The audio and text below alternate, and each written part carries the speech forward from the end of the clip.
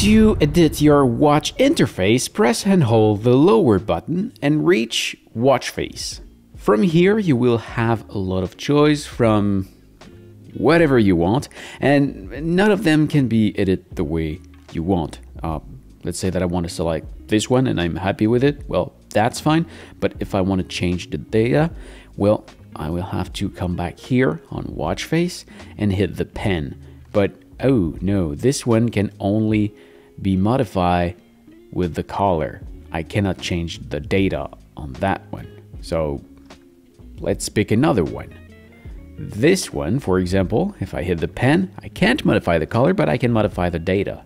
So if I hit data and I select that data, well, I can modify it. So what do we have here? We have a Garmin logo with the date, which is, return to that one, the day of the week and the day of the month. Then we've got nothing if you want to have something empty. We have the battery remaining, we have the number of steps since the beginning of the day, the intensity minute, the body battery, the number of floor you have climbed since the beginning of the day, the calories you have burned, the day of the month. And be careful if you wonder what this number is, because actually we're not on the 29. It's just because it's a dummy information for most of them that we have when we choose it.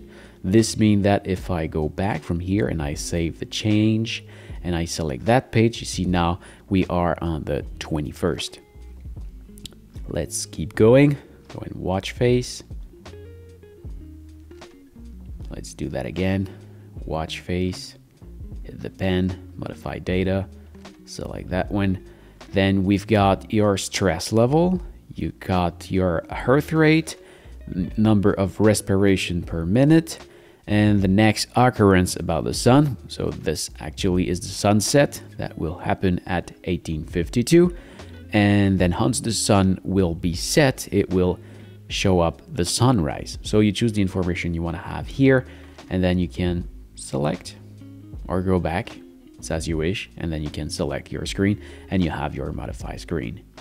Then if you want to have something more precise to your taste, go back on the watch face and you do not find anything that suits you in all of this, there is the create custom option. So you can choose first a still background or a live one. So this one have animation. I would recommend to go with still because well, yeah, like it says, it will reduce the battery life. But just for fun, let's go into that one and let's take one abstract, and then you can choose the background you want to have. Let's pick this one. We scroll to the right or to the left, depending on whatever. Then you can choose your analog or digital background. Be careful, some of them, if I pick, for example, a big one like this one, on the next one, on the data, I can only have 2. And if I pick it here, like this one, now I can have 4. Here we have the very same principle of everything we've just saw, but there is something more. This one can have up to 3 data that replace those 2 on the side, but we can do the same thing with the lower one. But the cons with that is that you can't modify the data. So it's a trio. If you want to have your steps, your intensity minute, and your heart rate, you can't. It have to comes with the number of stairs you have climbed. So if I pick it that way, that's all right. Time marker, it's that thing that goes all around that marks the second. And finally, you can choose an accent color. Let's say that I pick this, I save, and now I have my background animated with the data I have.